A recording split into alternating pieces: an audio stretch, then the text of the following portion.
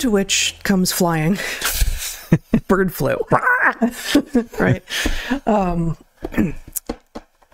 It seems clear that we are being set up for another attempt, another run, including a rollout of what is likely to be mRNA platform vaccines to deal with what we are being told is going to be the next pandemic. Right, and I think actually you're wise to phrase it that way.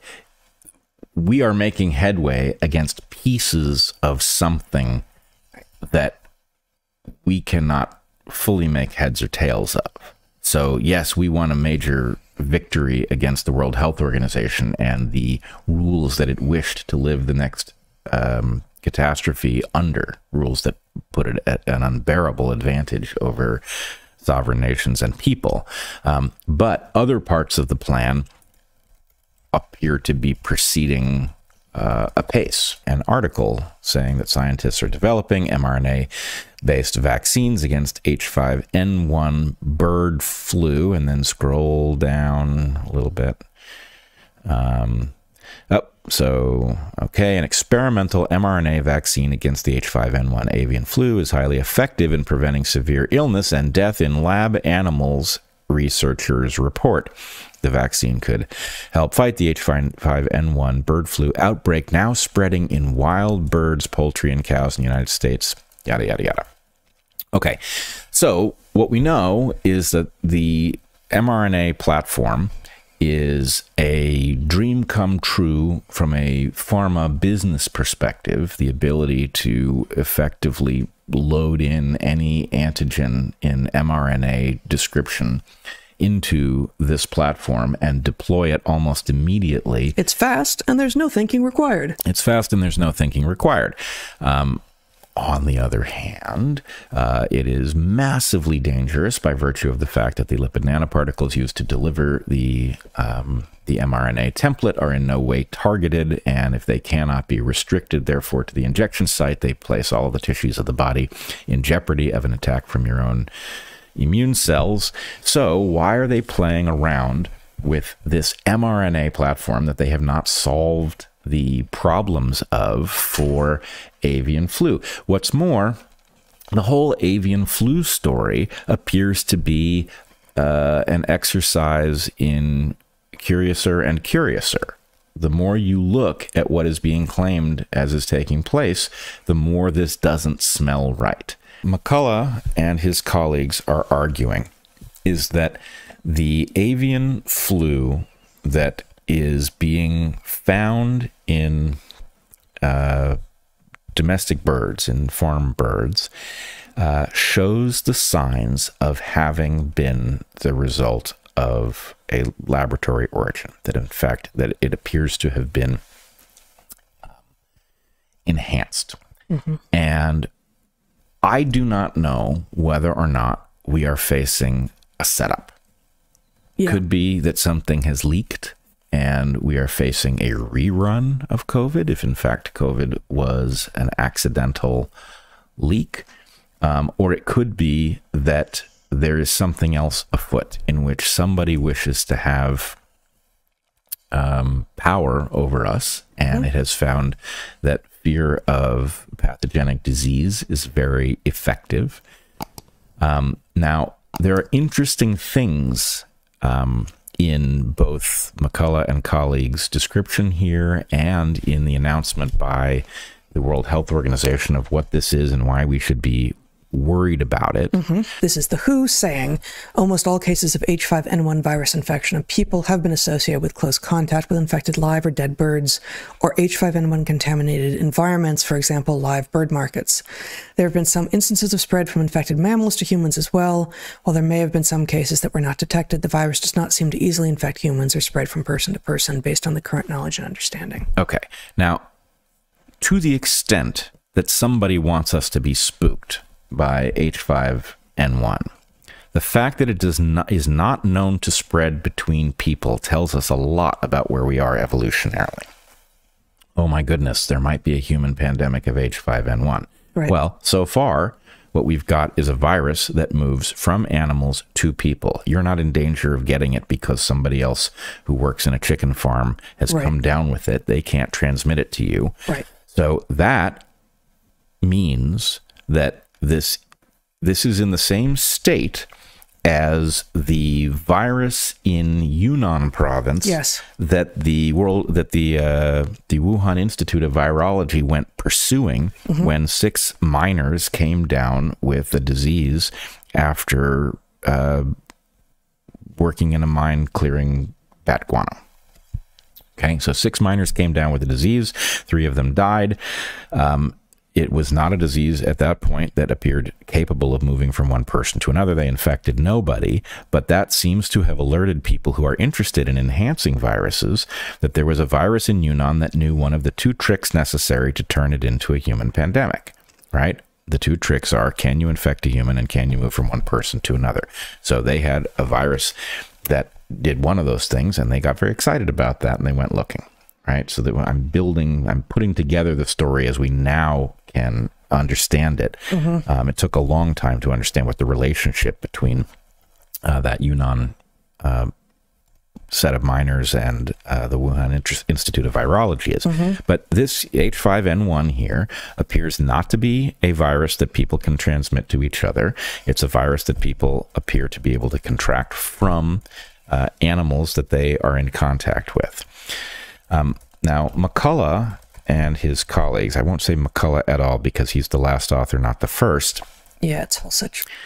But they describe a number of features of the current outbreak of H5N1 that are worthy of consideration. The reason that they are calling attention to the possibility that this emerged from a laboratory is that they find a number of things which will sound shockingly reminiscent of what we went through with SARS-CoV-2. So, and in some ways, I would argue that the evolutionary story, if we try to infer it, suggests that panic is not the right response here by far. We've got a virus that shows a huge range of possible, I don't want to say vectors because we don't know if they transmit it, but a large number of creatures appear to be able to be infected by this H5N1. Yeah, actually, this is a place I want to go. It's on my screen here from the WHO, right? Yep. Since 2022, there have been increasing reports of deadly outbreaks among mammals, also caused by influenza H5, including influenza A H5N1 viruses.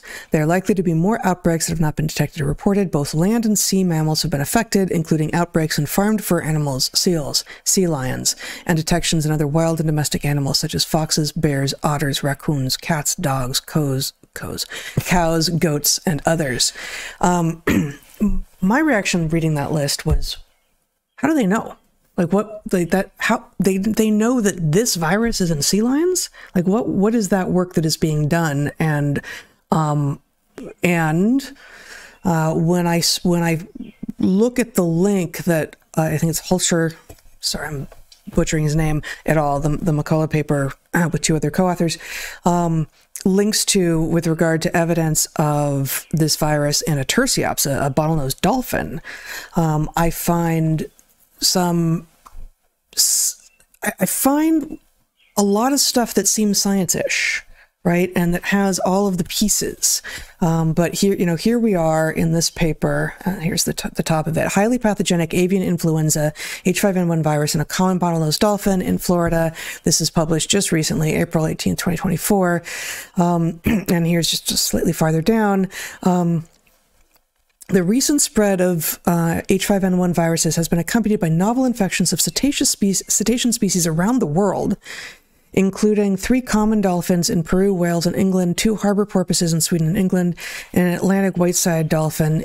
In the harbor porpoise from Sweden, influenza virus was predominantly found within the brain, causing meningoencephalitis, consistent with this current report and other recent detections in terrestrial mammals. The harbor porpoise displayed neurological signs, including circling, inability to right itself, and subsequent drowning. So part of the answer is these are captive animals. This doesn't explain the seals and sea lions. These are captive animals, right? These are all, that's how they know, because they had animals that became sick and then they went looking. But what they have done feels very much to me like the bait and switch trick that Forrest Moretti writes about with regard to polio. And I don't know, like, we don't know, but the fact that meningoencephalitis shows up here as the thing that was the apparent disease for which they then went looking for the cause, and they found H5N1 in these animals and went, aha, that must be the cause. I want to see the actual research that ties that virus, the presence of that virus, to this cause. Yep. And maybe it exists. I don't have a hope either way, but I don't see any evidence that that relationship between cause and effect has been made. They just went, oh my God, bad problem happening to our animal. Oh, we know that there's this circulating thing about which we've been told to be concerned. And hey, presto, magic, like, we have a test for it. We went looking, and yes, they have this virus. So I don't know if there's a relationship. Right. The claim is embedded in the thinking so much that we aren't even expected to notice that there was a magic trick there. And it raises questions, as with Forrest Moretti's work on polio. What's it doing in the brain? You and I have learned painfully, starting with the discovery of just how bad the safety testing was for the COVID so-called vaccines. That one of the tricks that pharma has played for other vaccines is to not test them against a placebo. What they do is, through some logical hocus pocus, they argue that in fact all you want to do is test the novel part of the so-called, or in this case, real vaccine, right, against a version that contains all of the other components but for that one part. So, for example, you could leave the adjuvants as components in both the so-called placebo group and the treatment group, and you could just change the subject matter of the vaccine, the antigenic component. Now, what that does... As if the adjuvants were neutral when they are included precisely because they are not neutral. Precisely because they are bioactive. Right. So the point is, you hide the harm by making sure it shows up in both the placebo and the treatment group. And then when people say, well, it was tested against placebo, placebo doesn't mean placebo in that case. Again, with the linguistic shenanigans. Yeah, placebo implies to most of us, when we are naive, it implies neutral, right? It's saline. Right. Something like that, something that has that is not bioactive. But when you have an active component, then you hide whatever harm is done by the version you intend to inject in people by having the harm also done to the control group. Yes. So one thing that makes the mRNA platform a wet dream from the point of view of pharma is that basically the way it functions is you've got the platform, and then the subject matter, which instead of being loaded in as an antigen, is loaded in as a transcript, an mRNA transcript that then gets translated by your body into an antigen. So, you know, they will make the argument that you don't have to keep testing the platform.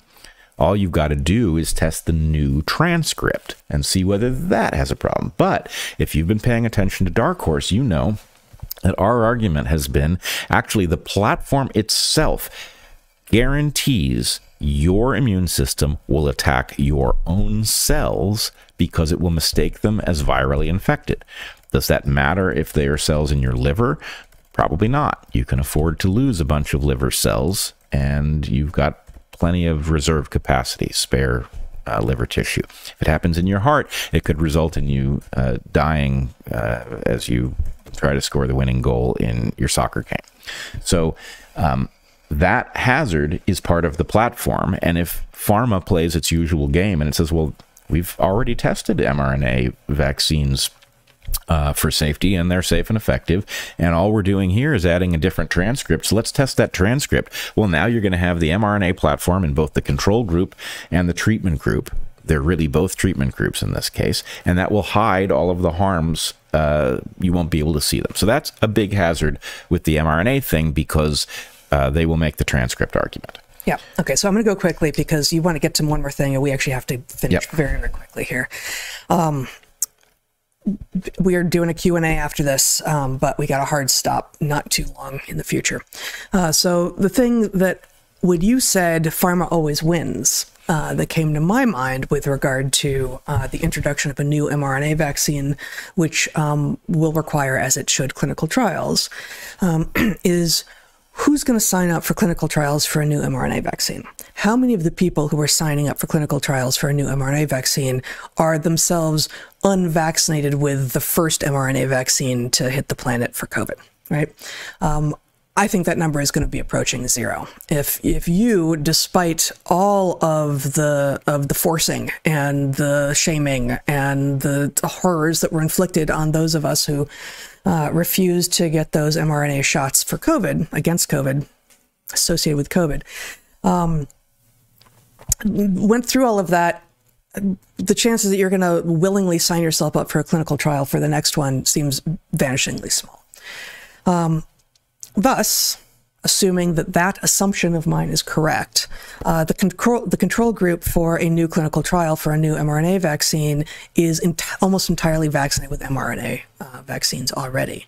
Technically, therefore, the people running the clinical trial could claim placebo. Like they could actually potentially use placebos, although I doubt that they actually are. You mean inert placebo? An actual placebo, like placebo as it used to mean, as opposed to what it is being used to mean now, inert placebos, yes. They could actually run a clinical trial with inert placebos, but having already run their test on humanity not 3 years ago, in which the people who were signing up for this trial almost certainly got, at least 2 and maybe up to God knows how many of these mRNA shots, there are relatively few actual controls possible. And so, given that we are now seeing even the Telegraph reporting, that is to say, even the mainstream media reporting on excess deaths in 2021 that exceed excess deaths from 2020, which suggests, what was different between 2021 and 2020? Well, both had COVID, but only one had these vaccines. One had these mRNA vaccines. Given that we have excess deaths in a population that is vaccinated in excess of the excess deaths in a population that only has the pathogen and not the vaccination, there is no unvaccinated control in these clinical trials, almost certainly. So whatever additional effects these new mRNA vaccines may have is going to be dampened in terms of the clinical results because you're comparing it to a population that has already experienced mRNA vaccination from the previous disease. Which is interesting because it is an inversion of a well-known bias that has previously been seen with other vaccines, something called the healthy vaccinee bias. So the problem is that people who get vaccines tend to be health-wise proactive. So the question is, how much does that appear to be a positive effect of a vaccine when in fact it's a... Well, if proactive means following the Pied Piper, it's not going to help. Right. Well, in this case, you would expect a healthy non-vaccinee bias or a vaccine sickness bias, and that's the inversion of the normal expected pattern. Yeah. Anecdotally, I will say that we talked to yet another person yesterday, and I have not been keeping track, but countless people, someone who we were just coming to know, who said, I never used to get sick. Never used to get sick, and now every pathogen I run into, I get sick, and I get sick for longer. I'm sick every month, and she had 3 shots. Yep. And, the anecdotes accumulate. They continue to accumulate. It's hard to ignore the pattern.